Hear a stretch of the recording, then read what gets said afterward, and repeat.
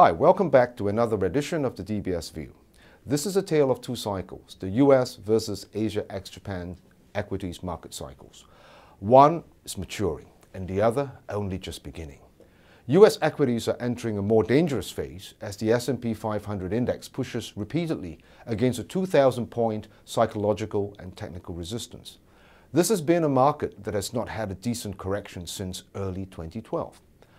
The last 10% correction in the S&P 500 was in the second quarter of 2012. And since then, there's been this familiar pattern of shallow corrections followed by rebounds mostly off the 100-day moving average, and then continuation of the uptrend. Now this time, the index may struggle a bit more against that round number resistance, particularly as technical indicators are signaling near-term overbought. But the fundamentals favor the index eventually breaking above 2,000 points and sooner rather than later. Equities valuations in the US are not cheap, but they're not at extremes either, not yet anyway. It is true that the cyclically adjusted price-to-earnings ratio for US stocks is at its 2007 high. But then again, no two cycles are exactly the same. And there is no reason to believe the US bull market should terminate simply because the index price-to-earnings valuation had reached its 2007 high. It is worth remembering that the cost of money is much, much lower today than in October 2007. In October 2007, the Fed funds target rate was 5.25%. The policy rate today is 0.25%. And interest rates are important as they are the discount factors for valuations. The lower the discount rate, the higher the valuation, and vice versa. Meanwhile, the US economy continues to gain growth momentum with very little inflationary pressure. This goes some way to explaining the decline in the 10-year US Treasury yield since the start of the year, notwithstanding the recovery in economic growth in the second quarter, which tells us that rates could continue at historically relatively low levels even after the Fed starts to raise rates, possibly by the second half of next year. That is, rate hikes are likely to be modest and gradual even as the economy gathers growth momentum. And don't forget that US corporate earnings have been doing pretty well too. So yes, this is a maturing cycle with more risk, but it is not necessarily the end of the cycle. Paradoxically, at more mature stages of the market cycle, it is easier to find believers than skeptics. And so it is with the US market today. Conversely, at the earlier stages of the market cycle, it is harder to find believers than skeptics. And so it is with the Asian markets today. Memories of the sell-off of the middle of last year are still fresh, and skepticism towards China has been the consensus. But we reckon this is where the opportunities are over coming months.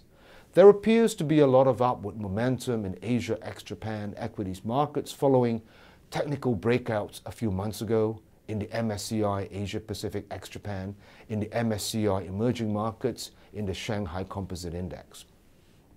The cycle of underperformance for Asia ex-Japan vis-a-vis the US from mid-2011 appears to have turned. Middle of this year, we warned that breakouts on the upside were likely for Asia ex-Japan equities for three reasons, and they are worth repeating. 1. Stronger economic growth in the US with low rates and yields. That is, the decline in US Treasury yields despite stronger economic growth has delivered Asia a period of stability. The second point is Asia's continued superior economic growth and growth potential.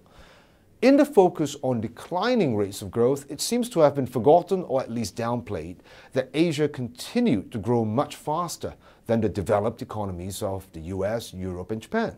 So all right, China's economic growth has slowed to around, say, 7.5%. Well, that 7.5% that the US, the Euro area, and Japan wish they had.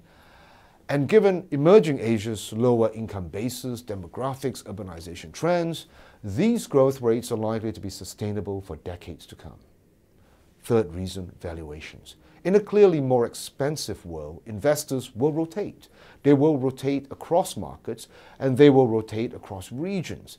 And that rotation has already started with net flows coming back into Asia ex-Japan. And those flows are likely to continue on the above reasons and valuations. US, Europe and Japan are all trading at 2 times price to earnings relative to index earnings growth. That is, it has a price to earnings to growth multiple of 2. In Asia, this is around 1. And importantly, the downshift in China's economic growth appears to have hit a bottom. Money supply growth appears to be turning around. And there will likely be more granularity to already announced reforms and new reform initiatives announced in coming months. The Chinese government will likely stimulate growth even as it reforms. This will support equities not just in China, but much of Asia ex-Japan as well. Well, that's a wrap for now.